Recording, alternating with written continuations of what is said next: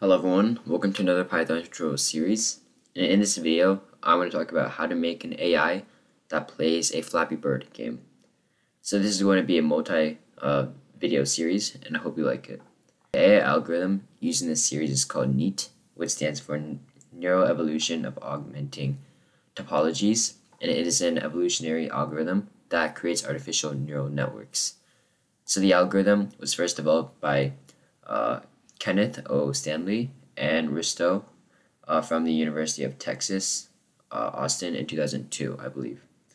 I'm not going to go into the details of this algorithm right now, but I'll try to explain as much as I can as we move along. So we need three modules for this game, which is going to be Pygame, Neat, and Random. So Random is a module that comes with the Python installation, so you don't need to install it separately, but we will need to install Pygame and Neat. So the commands for installing the two modules are pip install Pygame and pip install neat-python. So if you have followed my channel, you know that I've talked about module installations in several of my videos, so I'm not going to go into details here. Before we start, let me run the game to see what it looks like when the game is complete. And so if I save and run this, what we have is a Flappy Bird game that's being played automatically by an AI. And the text on the top shows the number of the generation the AI is in, how many birds are alive, and the score of the game. So after it trains itself for some generations, we could see that the AI plays the game very well, and to an extent that it never dies. So it will be very hard, or almost impossible, for a real person to play this game in this level, even if that person has played the game many times. So this is very impressive. So now let's see how this game is developed. I'll close this, and I'll go to an empty file. I'll import random, Pygame, and Neat as my modules. And then I'll initialize Pygame by writing pygame.init. I'll set my clock equal to pygame.time.clock. I'll create some constants. So red will be 25500, black is 000, and these are the RGB values. And FPS, which is frame per second, is 60. So now we can create our game window and our game loop function. I'll set my window width equal to 400, the window height equal to 500. I'll set the window equal to pygame.display.set mode with the window width and the window height. And I'll set pygame.display.set caption.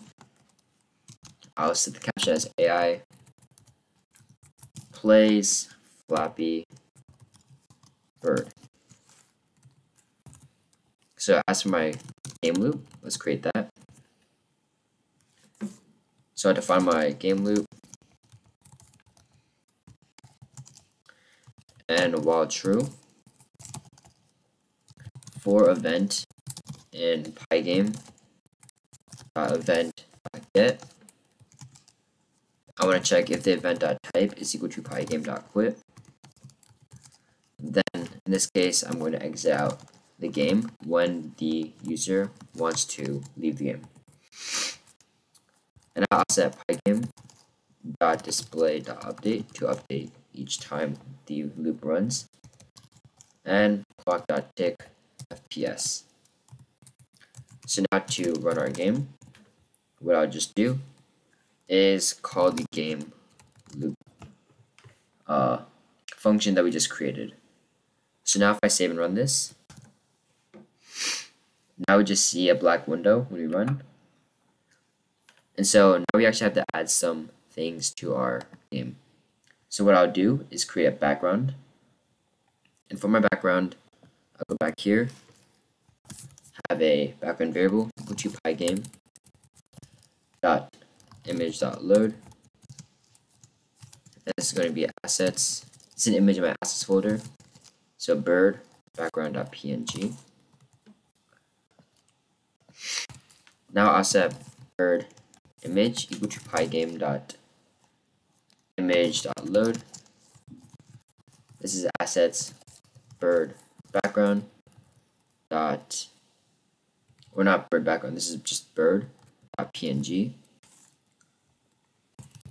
I'll set the bird size equal to 40 on the x, 26 on the y, and I'll set the bird image equal to pygame dot transform dot scale bird image with the bird size. So I'm rescaling the image. So now in our game loop, what I could do is before we update, I will blit the background onto the screen at 0.00. So if I save and run this, now I have our nice background in the back. So to display the bird image, what we need to do is create a bird object. And to do that, we need to create a bird class first. So let me close this. And above our game loop, I'll create the bird class. So class bird, define init of self, and I'll set self.bird rect equal to bird image dot get rect. I'll set the center equal to the window width divided by 2 and the window height divided by 2. So in the bird class, we set the bird position to be at the center of the window. So now let's create our bird object and also display the bird. So in our game loop, above our while true loop, I'm going to create a new bird object. So bird is equal to bird. And then I'll also split this onto the window. So everyone dot split the bird image blurred dot bird rect. So if I save this and run it, now we see that the bird at the center of the window. So now we need to handle the movement of the bird. So the bird can only move in the y direction, which is up and down. And so we need to set two variables for this. First of all, I need to set a gravity variable. So gravity, I'll set equal to 4. And this will pull the bird down. I'll have a jump variable equal to 30. And so this will mean that the bird will go up 30 pixels for each jump. So to add jump and gravity to the bird, what we need to do is check for keyboard input within the game loop. So inside of this for loop, I want to get the key state equal to pygame.key.get pressed. I want to check if key state pygame.key space, which just checks if the space key is pressed. Then I set bird.bird rect equal to or dot center y minus equal to jump. So if I save and run this, or before we do that, what I need to do is check the or update bird rect center y plus equal to gravity. So now if I run this, the bird will fall down due to gravity, but if I rerun it and press space, the bird will move upwards. So now we added movement to our bird. So next we're going to set up our pipes, and first let's create some variables for our pipes as well. So right beneath these constants, I'll set pipe x initial equal to 400. The pipe bottom image will be equal to pygame.image.load, and this is an image in my assets folder, which is pipe.png. Pipe top image is equal to pygame dot transform dot flip pipe bottom image, and then false, true, and then pipe bottom heights will be equal to 90, 122, 154, 186, 218, 250. So these are all the possible height values for the bottom pipe in a list.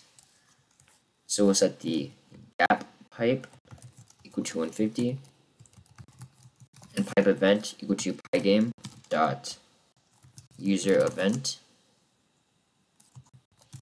and then pygame dot time dot set timer pipe event and 1000. So this gap pipe is the gap between the top and bottom pipes, and it's going to be a constant value. And here the pipe event is a custom event we created just for this game, and this event will be generated for every 1000 milliseconds or every 1 second. So now let's create our pipe class. Right above our bird class, what I'll create is a pipe class. So class pipe, define init of self and height. I set bottom, mid, top equal to pipe x initial, the window height minus the height. Also the top, mid, bottom equal to pipe x initial, the window height minus the height minus the gap. And the self dot bottom pipe rect is equal to pipe bottom image dot get rect mid top, set it equal to bottom mid top, and self dot top pipe rect is equal to pipe top image dot get rect of the mid bottom and top mid bottom is equal to top mid bottom. So here self dot bottom pipe rect and self dot bottom pipe rect and self dot top pipe rect are the positions of the bottom and top pipes respectively. So now we'll create another method to display pipe of self window dot blip pipe bottom image self dot bottom pipe rect, and then window dot blip pipe top image self dot top, so the top pipe rect. So now let's create a pipe object which includes a top pipe and bottom pipe, and then we can move them. So inside of our game loop, I'll create a pipe equal to new pipe of the pipe class with 200, and right where we split out the background, I'm going to set pipe dot top pipe rect dot x minus equal to 3,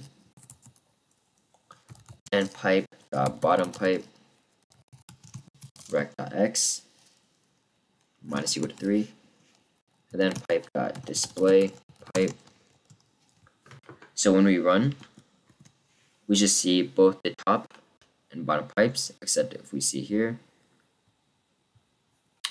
let's look at line. See, name gap is not defined. So this should be gap pipe. If I rerun this, let's see, this should be pipe top image. And now we saw that we have our pipes generated, or we saw one pair of pipes generated. So now what we need to do is create an unlimited number of pipes. So what we could do is delete this top or this very first creation, and instead we'll create a list that holds all the pipes. So pipe list, and we'll set it equal to an empty list. And then we could use the pipe event to create the pipe objects repeatedly, and then add them to the pipe list. So underneath this if statement, we want to check if event.type is equal to pipe event. Then we'll set the bottom height equal to a random choice from pipe bottom heights. And we'll set pipe list append a new pipe with the bottom height. So now let's move each of the pipes in the pipe list.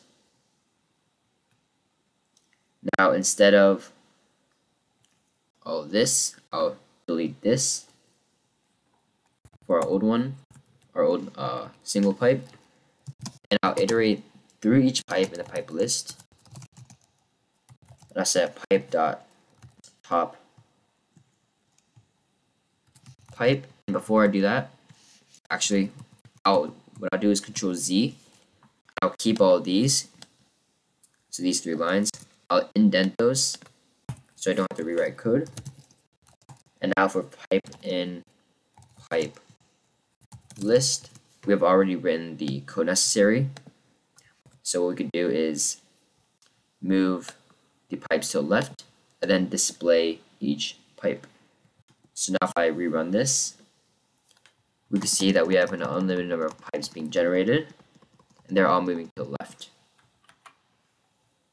So if we print the length of the pipe list, let me do that right here. Print the length of pipe list.